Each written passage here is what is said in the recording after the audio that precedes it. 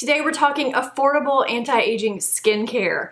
Skincare can be extremely expensive, but there are some really great, inexpensive, budget-friendly skincare products on the market now. I use a mix of more expensive and less expensive products in my own skincare routine, and I've been asked by you if I could provide some more affordable or drugstore product options for the more expensive products that I use. Now, the term affordable is going to be different for everyone, but I don't think that it's necessary to spend $100 for a face serum or an eye cream when there's a lot of good affordable options out there. Now, there are tons of options out there at the drugstore and online. It can be overwhelming. So the options that I'm going to talk about today are ones that I have my own personal experience with or that I know are worth looking into. Now, I'm not a skincare expert. I'm not claiming to be a skincare expert. I'm not a dermatologist. I'm not an esthetician. I just have years of experience of researching and dealing with my own skin issues, and I wanted to share that with you today. And I am going to give you a brief summary of some of the ingredients that are in these products so that you might understand a little bit better which ones you want to use, which ones you might not want to use yet, and that kind of thing. And if you're not subscribed to my channel yet, go ahead and hit that subscribe button so that you can view my videos on a regular basis. And if you like this video, give it a thumbs up. So if you're interested in hearing some suggestions for more affordable anti-aging skincare products, just keep watching. Now, I know cleansing the skin is not necessarily an anti-aging thing. We do that even when we're young, but as we get older, our needs change. And now that I'm over 40, and probably even when I was in my late 30s, I found that even though I'm still combination oily, I don't want to strip my skin. So I tend to want to use a gentler cleanser. Some that I suggest that I really like that are less expensive, Olay Foaming Facial Wash for sensitive skin is a really great cleanser. It doesn't strip the skin or leave a film. Those are things that I tend to look for. Another one that I like that has a very similar description is by Clean and Clear. Purpose makes one as well. I think those are really great cleansers. Another one that may surprise you is the Dove Sensitive Skin Facial Bar. And they have just their regular white bar that a lot of people like. I've used this for a long time, off and on. I was surprised that a facial bar did not strip my skin, but it really doesn't. Now, if you need something to remove your makeup at night, a lot of people use the Garnier or L'Oreal Micellar Waters. They find those really great. There is a controversial cancer-causing ingredient in those, so I have removed those from my skincare arsenal. This simple dual effect eye makeup remover, I find this and a double cleansing with either one of those cleansers to work really, really well. Another product that I sometimes use is the Neutrogena facial wipes in the blue package. I'm out of those right now because I use those and they're great for travel. So those are my recommendations for cleansers. It's a little harder to find a good quality serum at a lesser price point. Serums sink deep within the skin layers to penetrate the skin and deliver nutrients that help repair the skin. They're lightweight, super hydrating, and they tend to not clog pores. Some have peptides that help build collagen, which helps the aging process, and others have vitamin C, which helps fight free radical damage and helps brighten the skin tone as well. Timeless is a brand that has a couple of great serums. Their Matrixyl 3000 is supposed to be excellent for anti-aging. There's a couple of other brands that have a great Matrixyl 3000 serum, but I hear about Timeless a lot. They also have a Synth 6 serum that's really great too. Now, I came across this serum from number 7 called Protect and Perfect Intense Advanced Serum. This not only has Matrixyl 3000 in it, but it also has hyaluronic acid. This is a great drugstore serum. It worked really well on my skin. Now, hyaluronic acid is something that you hear about a lot, especially these days. It seems to be in a lot of skincare ingredients. It's actually a natural component of the skin tissue, which we of course lose as we age. Synthetic variations of hyaluronic acid are put into skincare ingredients to help boost the skin's moisture content and to soothe the skin. It's capable of holding up to 1,000 times its weight in water, which makes it an optimal hydrator for basically every skin type. You can have hyaluronic acid in a product. It will not make your skin greasy, but it will hydrate the skin. So I was excited to come across this serum. This would be a great serum to pick up. You can apply a serum in the morning and in the evening. Since I just mentioned hyaluronic acid, I'm also going to talk about niacinamide, since that's another hot ingredient that's in a lot of our skincare products now. You may know it's good for you, but not really know what it does. It's vitamin B3. It visibly improves the appearance of enlarged pores. It evens our skin tone. It improves fine lines, dullness, and a weakened skin surface. I wanted you to know about those ingredients because I'm talking about moisturizers next, and some of them contain those. Currently in my own skincare routine, I'm using the Neutrogena Hydro Boost Gel Cream. It's got hyaluronic acid in it.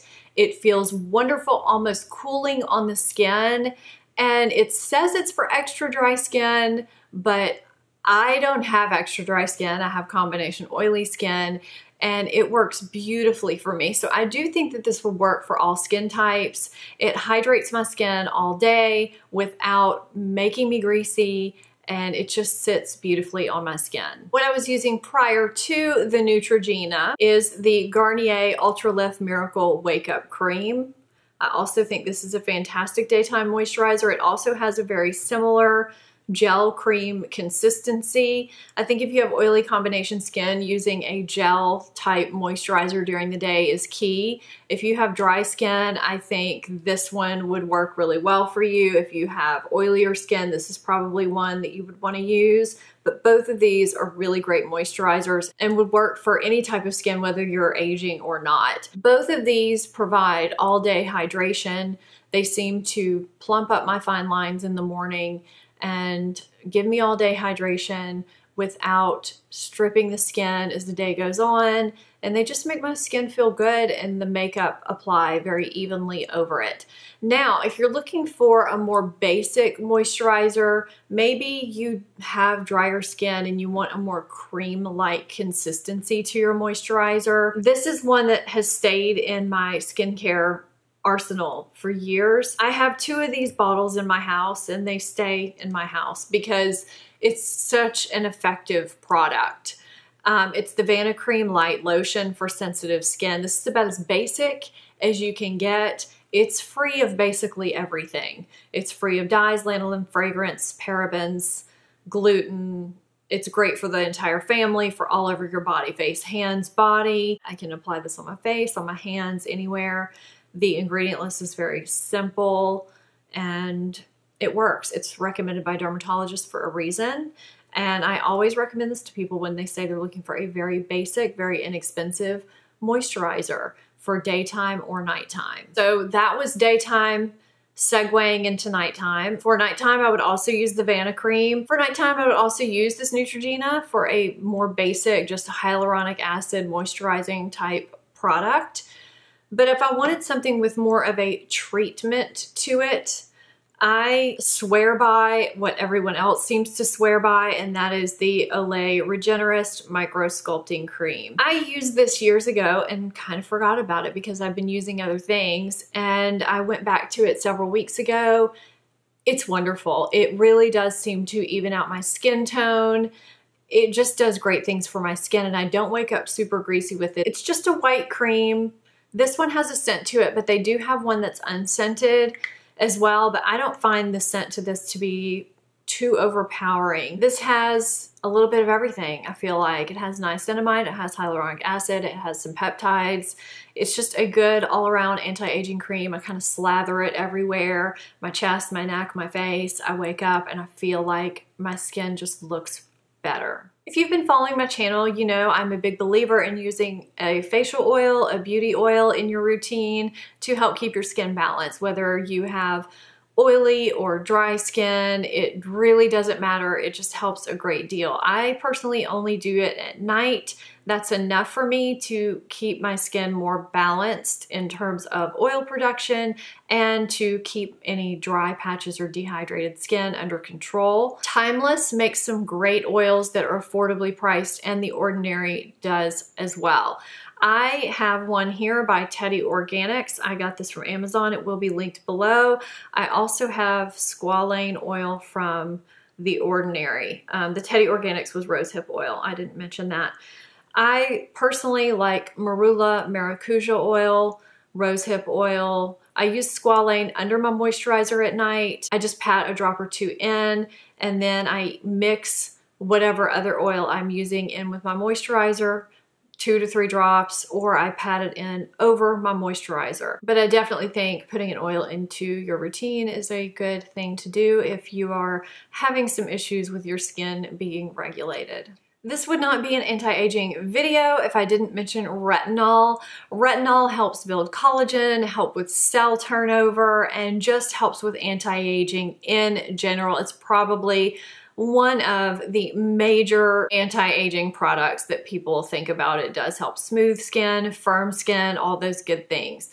Now, people usually think about Retin-A, prescription products. I think there's Refissa, Renova. Does Renova still exist? I'm not sure. There's now Differin gel that's over the counter, and I'm not sure if it has as much in terms of anti-aging as it does with adult acne, but it is over the counter now. Now, any non-prescription product is not going to be nearly as strong as a prescription product, but it's better than not using a retinol product at all. Incorporating it in some form or fashion is going to be better than not doing anything. CeraVe has a time-released product. I'll link it below that is supposed to be really good and very gentle on the skin. Paula's Choice has some really good retinol serums and boosters that range between $35 and $45 when they're on sale, and she does run some sales pretty frequently. The Ordinary has a retinol product that seems to be pretty popular as well. Olay Pro X Anti-Aging Firming Cream was actually in the British Journal of Dermatology, and a study in there said that it was actually as effective in treating anti-aging as Renova, which is prescription. So that might be a product you would want to look into as well. A lot of retinol products that have a higher concentration, unfortunately, are a little bit more expensive. So there may come a time when you do need to bump up your retinol concentration, and that may cost a little more money, but if you can use a less expensive product for a while, I would definitely recommend doing that. Now we have our acids. You have glycolic acid, you have lactic acid. Both of them are AHAs. Both of them exfoliate the skin and help with skin cell turnover, and they help soften the signs of aging. Glycolic acid is particularly effective with sun damage, and it's one of the most effective and well-researched forms of AHAs. Because of its small molecular size, it can penetrate the skin really easily. The glycolic acid that I like from the drugstore, actually I think it's just from Target, is Pixie Glow Tonic. They have it in pad form, which is great for travel, and they have just the regular tonic. I swipe this on after I cleanse my face and before I put anything else on my face. It just works really well for me, and it does not bother my sensitive skin with rosacea whatsoever. I think this is a great product, especially if you do have sensitive skin. Paula's Choice also makes some really great AHA glycolic products that are in the $30 range. I don't think that's too terribly expensive, especially considering the cost of most glycolic acid products out there. Lactic acid helps brighten the skin tone, and it has some hydrating properties as well. It's good for dry or sensitive skin because it is a little bit more moisturizing and a little less irritating, even though there are some great glycolic acid products that are not irritating and not drying. It's a little bit harder to find a less expensive lactic acid product. You hear about Sunday Riley Good Genes. People use it, they pay for it. There's a reason for that. The Ordinary does have a lactic acid product, which I have around here somewhere. So here's their lactic acid product. If you saw my Ordinary review, you know this did not agree with my skin at all. Some people love it, and they have a couple different strengths of this. It just did not work out for me, but a lot of people do really like this product. There's also another lactic acid product by Silk Naturals, a 5% toner that is pretty popular and seems to work out for people. So if you're looking for a less expensive option, you may want to look at one of those brands. If you know of a less expensive lactic acid option, I'm having a problem saying that. Please let me know, let us know down in the description box, because I know people are looking for one, but I'm just not sure what else is out there. The very last thing I'm going to touch on is eye cream.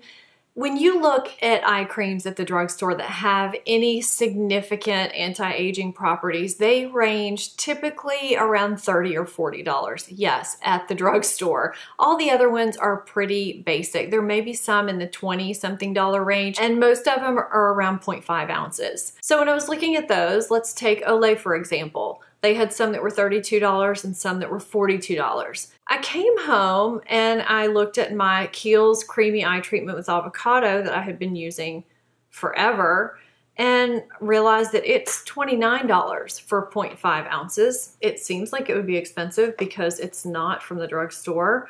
It's from a department store and from Sephora, but it really works. It wears really well under makeup. There's also Mario Badescu Hyaluronic Eye Cream.